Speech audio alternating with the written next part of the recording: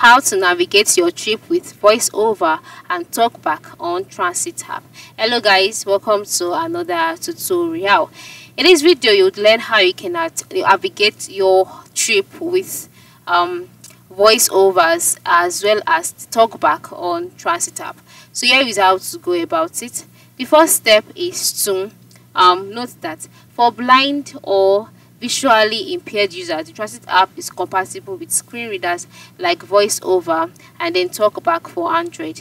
And that is how you can navigate your trip using these accessibility features. So the first step is to sign in into your Transit app or your Transit account, and then once you've signed in, once you're on this app, the first step is to navigate your screen and select an element such as a button or a menu item, all right, and then wait for it to be read out loud.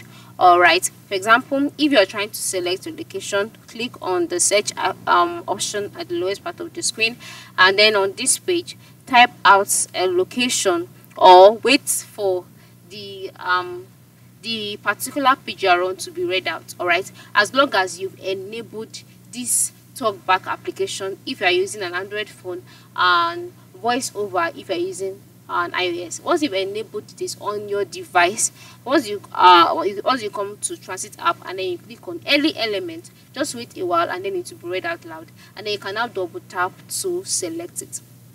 Alright, another thing was notice that information such as route names, stops, and trip duration is condensed into clear sentences to optimize your experience. So this ensures that you receive relevant details without unnecessary clutter.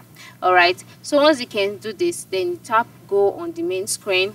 This feature provides step-by-step audio instructions throughout your journey, and it notifies you when it's time to leave, change lines, and get off the bus or train. So this is how to go about it. Okay, this is how you can navigate your trip with voiceover and talkback on the Transit app.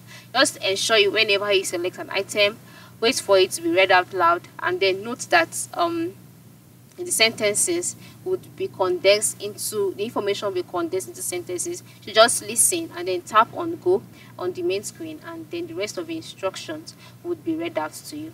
So this is how it works.